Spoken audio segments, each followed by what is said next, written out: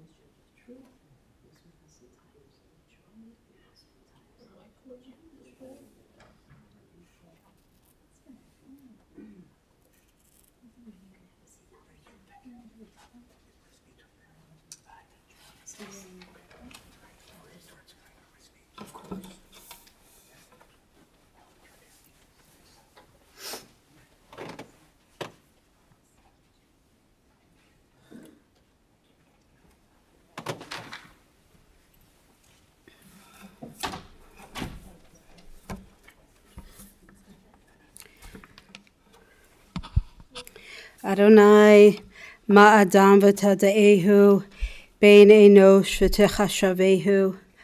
Adonai, what are we that you have regard for us? What are we that you are mindful of us? We are like a breath. Our days are like a passing shadow. We come and go like grass, which in the morning shoots up renewed, and in the evening fades and withers. You cause us to turn to dust, saying, "Return, O mortal creatures." Would that we were wise, that we understood where we are going. For when we die, we carry nothing away. Our glory does not accompany us. Mark the wholehearted, and behold the upright. They shall have peace.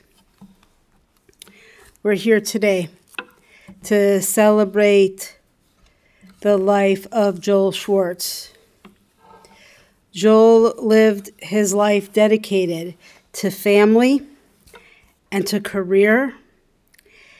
He lived for moments with you, family, and friends, and also for the creativity and the passion of work.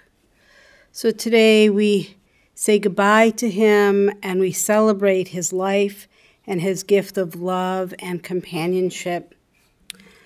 Joel was the beloved husband for 56 years to Joyce, loving father of Brian, cherished father-in-law to Susie, proud grandfather of Charlie and Evan, dear brother of Sam, brother-in-law to Rita, fond uncle of William and Shanan, David, Elizabeth, and the late Nancy.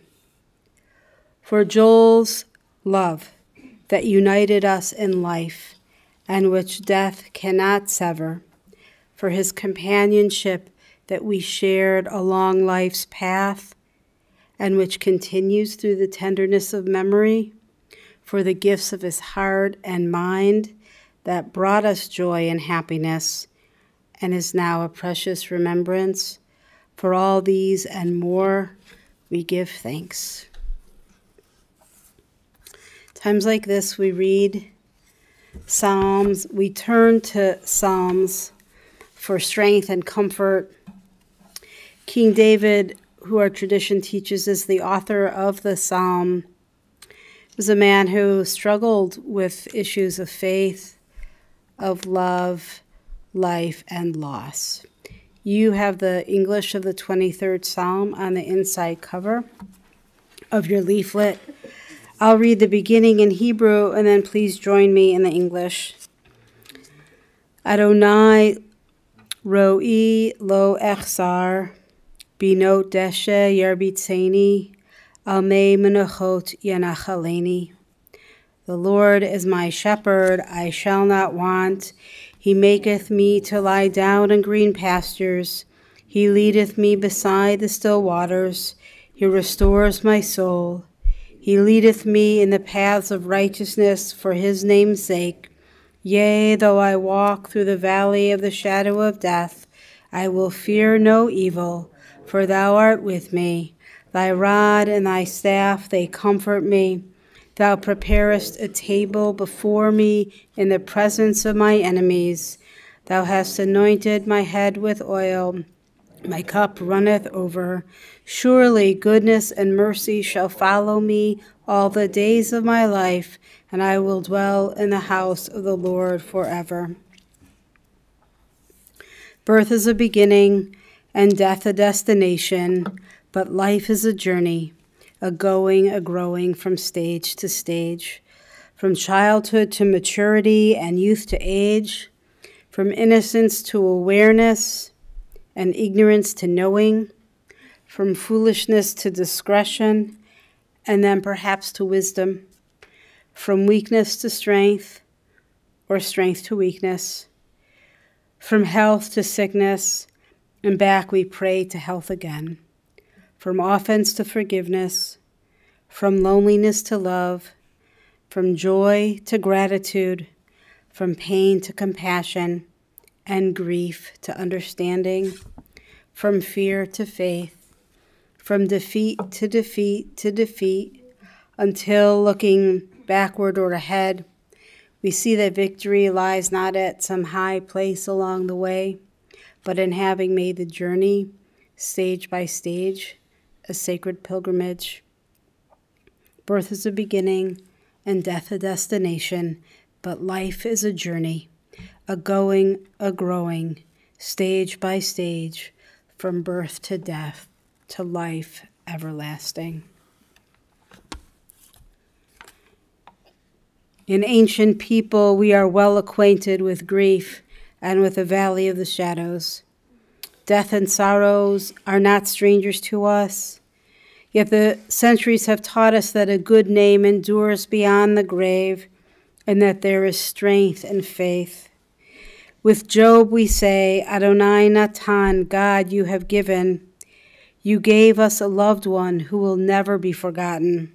For all that was good and enduring in Joel's life, we offer the deepest thanks of our hearts. Adonai Lakach, we pray for the strength to turn our broken hearts into an altar of trust, before which we acknowledge your sovereignty and love, as we now say, Yehi Shem Adonai Mevorach, blessed be the name of God, now and forever. In the book of Ecclesiastes, we read that there's a time to keep silent, and there's a time to speak. To share words and memories, I invite Joel's son, Brian, to come forward.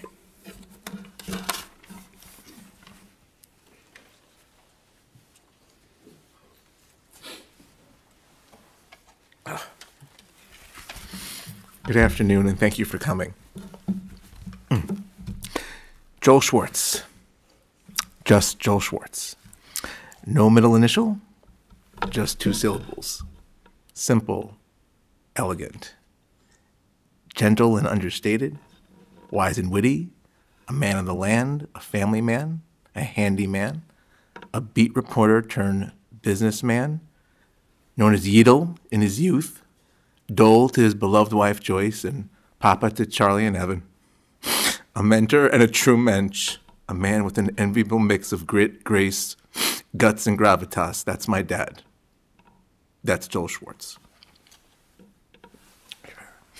From a hardscrabble upbringing in Chicago and Rockford, he was lifted up early and often by his beloved mother, Rose, who, as I gather, aspired to something bigger, something better for Joel and his younger brother, Sam.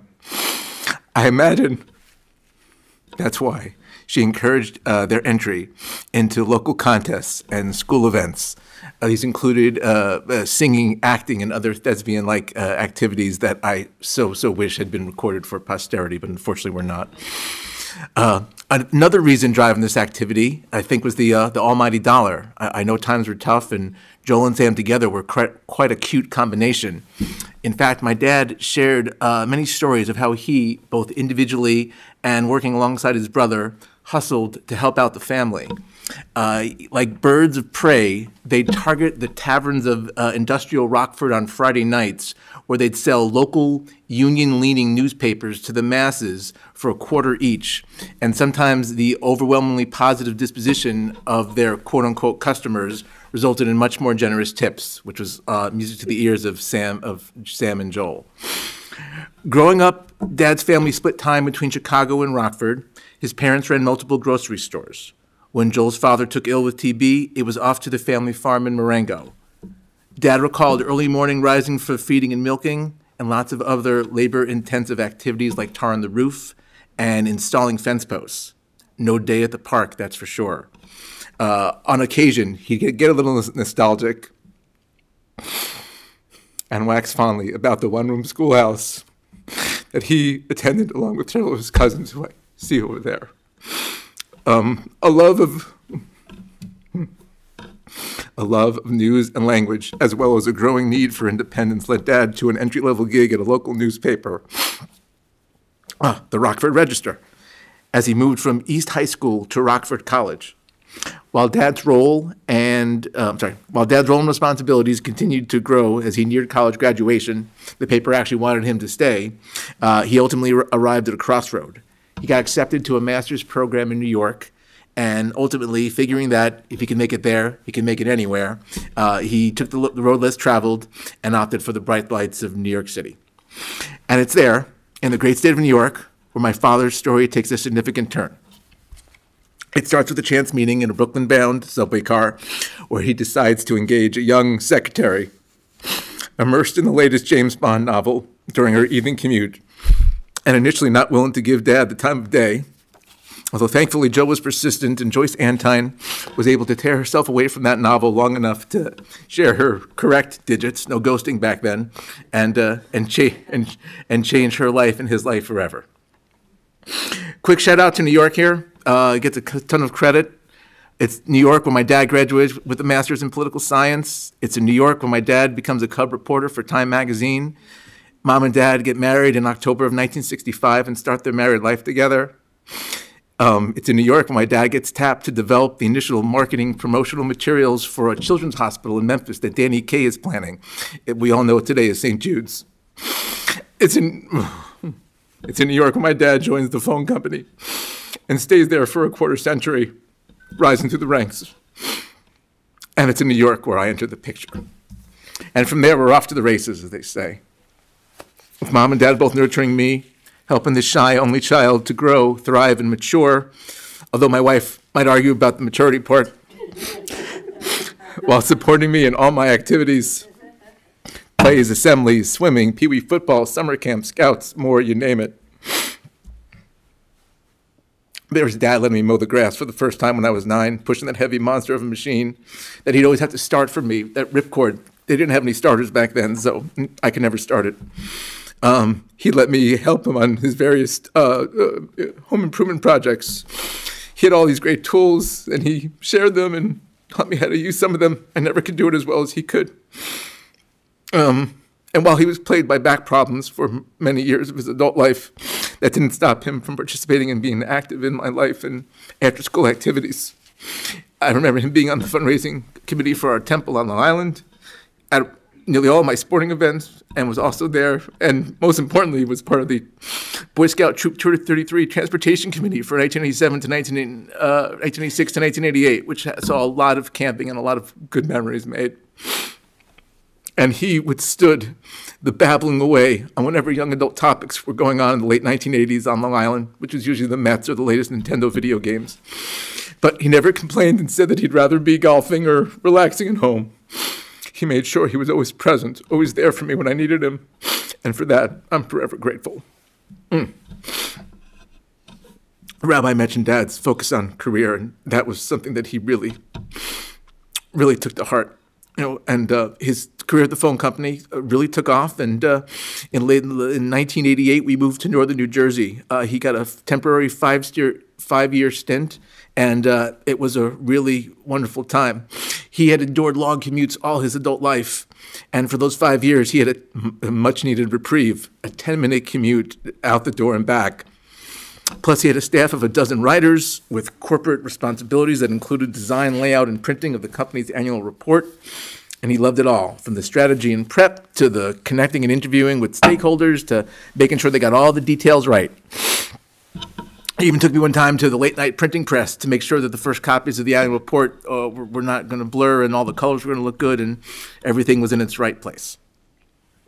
So after retiring, Dad didn't slow down. He kept going with any number of household projects to keep our New Jersey home ready for the next hosting gig, whether it was Memorial Day, Labor Day, but really what was most special was our 4th of July celebrations, where the party really got started, where the backyard truly sparkled.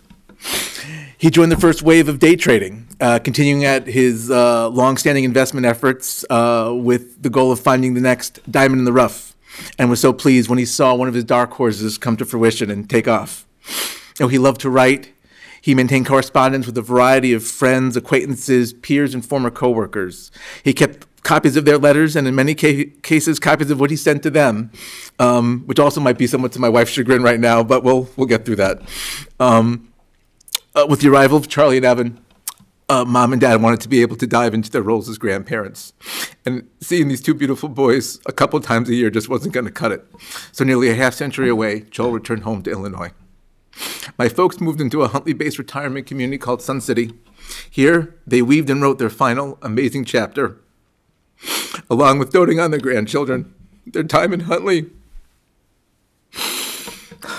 brought wonderful friendships, bus trips to destinations both common, shout out to Branson, Missouri, and unique. They explored the Amish country in Shipshewana, Indiana, and also this time brought Mom many mahjong championships and a little extra money in her pocket.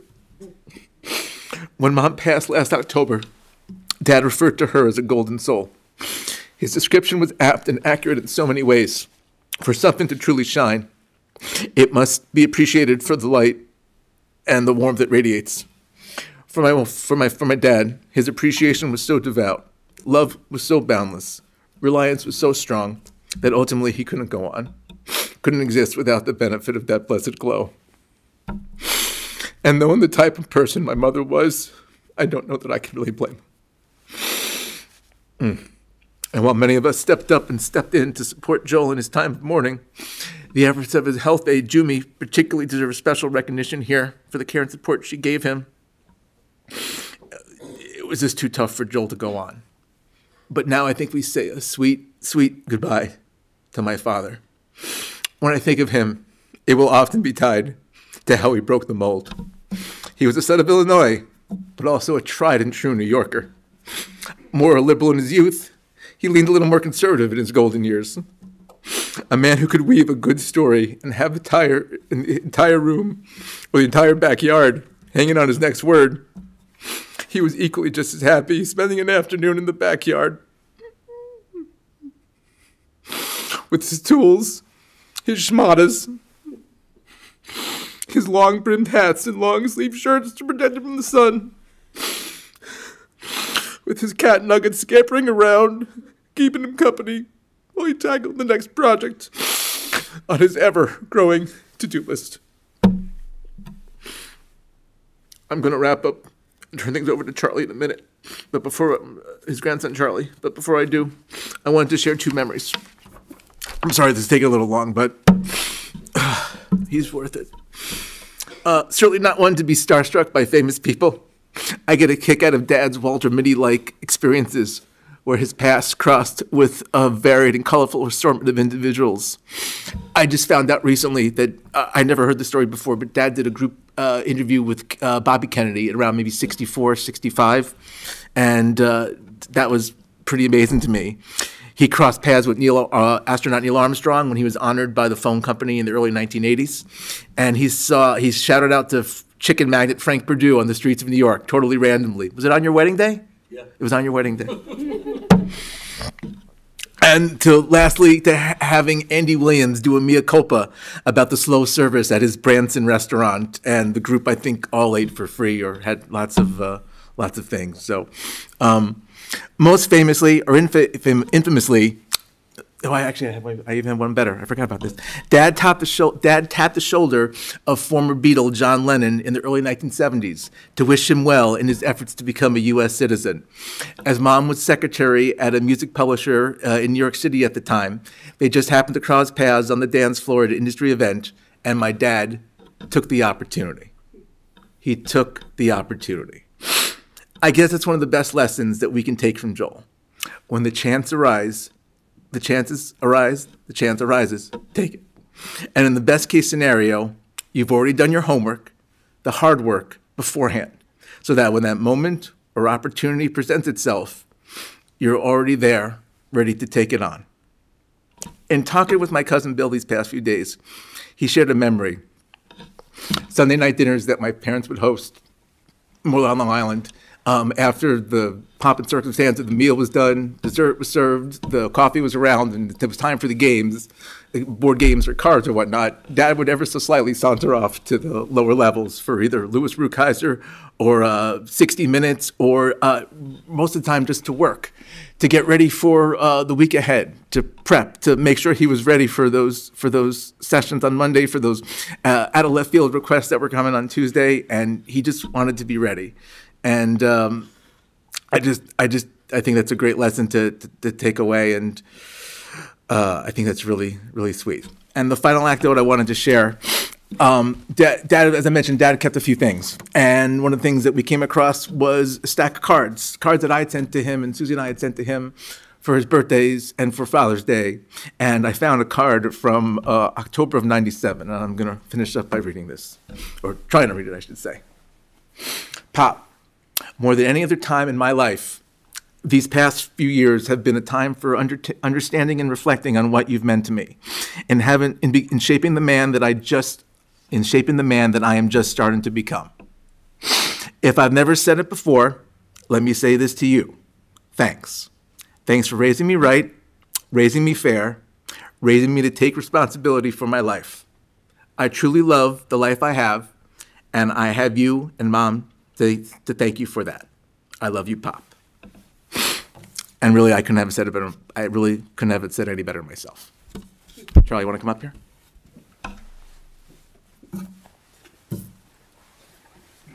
I do okay? Talk a little fast?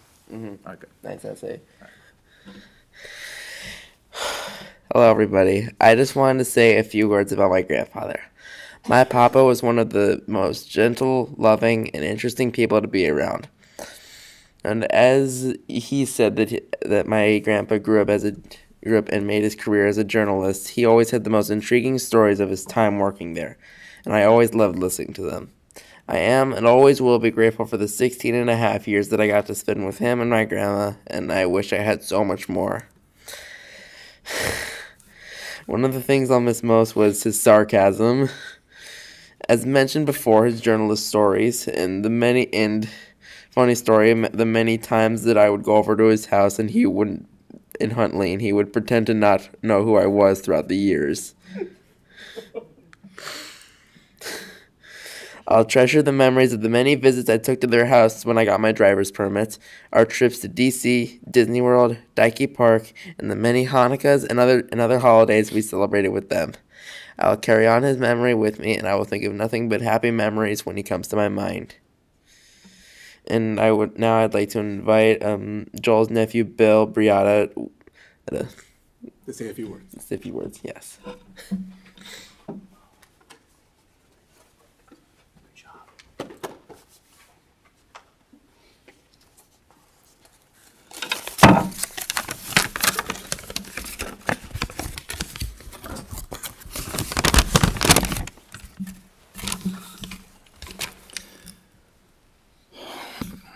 A few days ago, Brian watched a video that was taken on Joel's 80th birthday. There were a lot of people in the room who all knew Joyce and Joel, but didn't necessarily know each other. So Brian stood up and asked everyone to briefly introduce themselves and to say one word which they felt best described Joel. Brian went first and said patience. I don't remember the word I used that day, but now that I've had time to think about it, the word I will use today is gentleman. It's hard to describe a man's life in one word, but I think in this case it's appropriate. A gentleman means what he says and says what he means. A gentleman is a decent person who respects others and is respected by his family, friends, and neighbors. He is kind and generous. A gentleman is chivalrous and polite. A gentleman puts his family before himself. He is a loving husband and father. A gentleman keeps his promises. Joel Schwartz was a true gentleman. I've known Joyce and Joel for as long as I can remember. They are no longer here physically, but there are so many happy and vivid memories. They will always be present in my life, as I am sure they will be in yours. There's one memory I'd like to share with you about Joel. Joel was always busy. He left little time for himself. One of the few exceptions to this was watching his favorite TV show, Wall Street Week with Louis Rukeyser. This show was broadcast for 30 years from 1970 to 2000, and I'm pretty darn sure that Joel watched every single episode.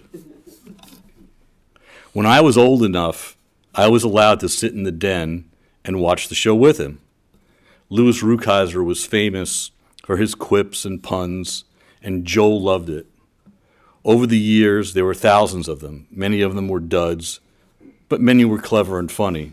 As an example, when answering a letter from an investor who wanted to invest in a hairpiece manufacturer, Mr. Rukeyser quipped, "If your money seems to be hair today and gone tomorrow, we'll try to make it grow back by giving the bald facts and how to get your investment to pay."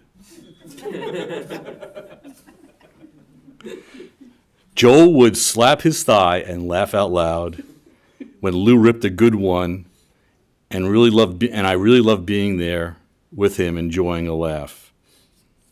Thank you, Joel. Thank you for everything. I love you, and I hope you and Joyce are together again for eternity.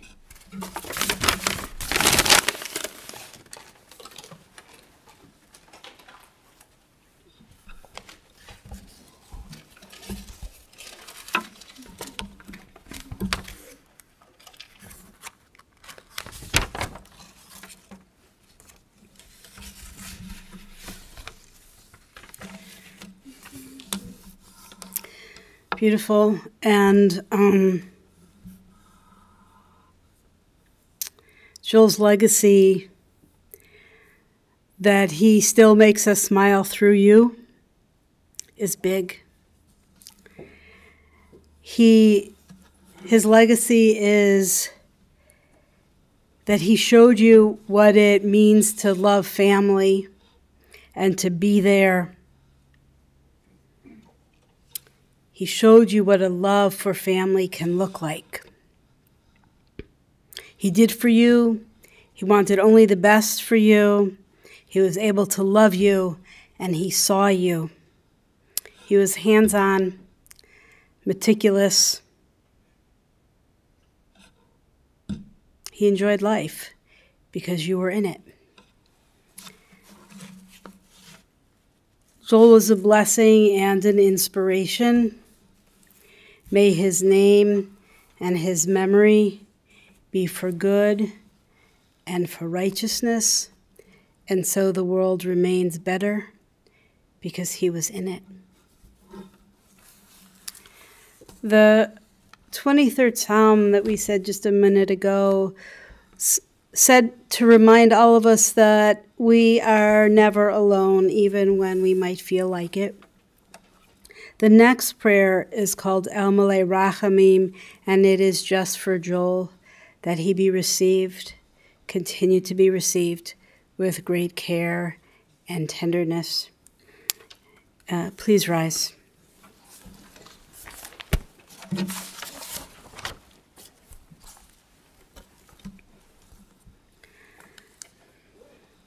El mole rachamim shochen bamromim hametzei menacha nechona tachat kanfei hashechina im kedoshim u'taharim kezohar haraki hamazhirim et nishmat yidel shahalach le'olamo Baal harachamim, yafsirehu b'seiter kenafav le'olamim, veitzvor b'tzvor hachayim et nishmato, Adonai hu nachalato, v'yanuach b'shalom al mishkavo, v'nomar, Amen.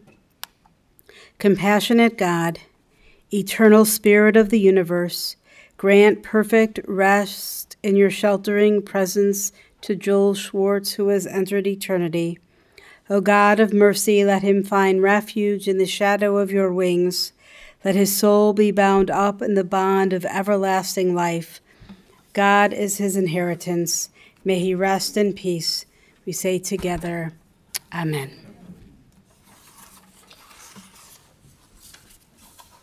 Please be seated. I'm sorry.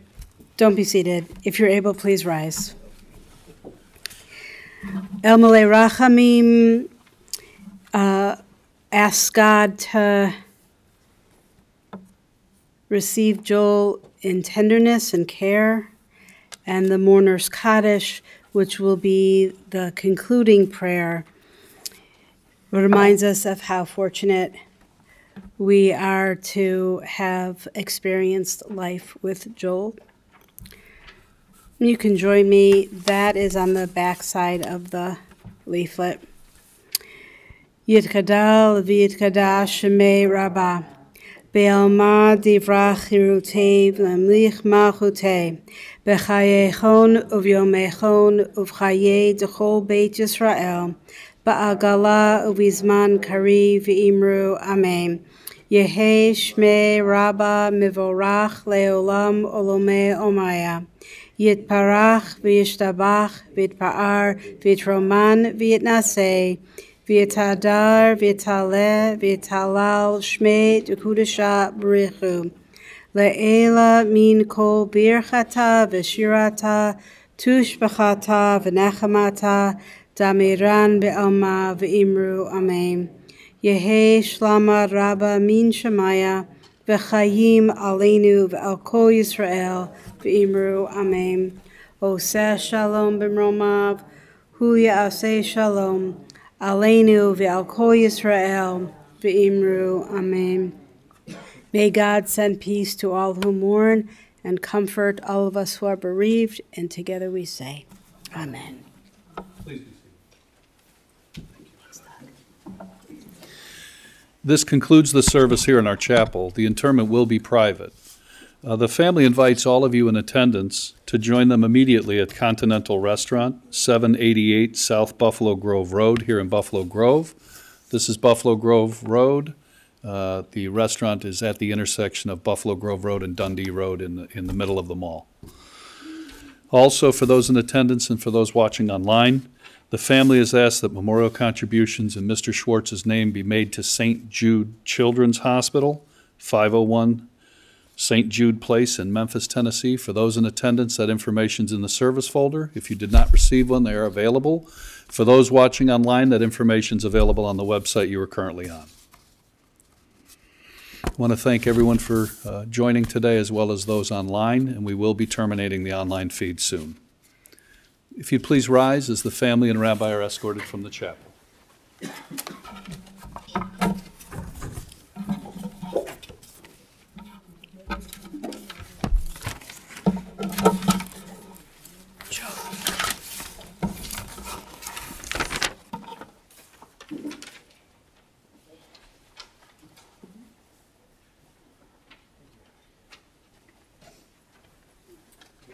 We would ask everyone to please go directly to your cars, go to the gathering if you wish, or the family will not be greeting any longer at the funeral home today.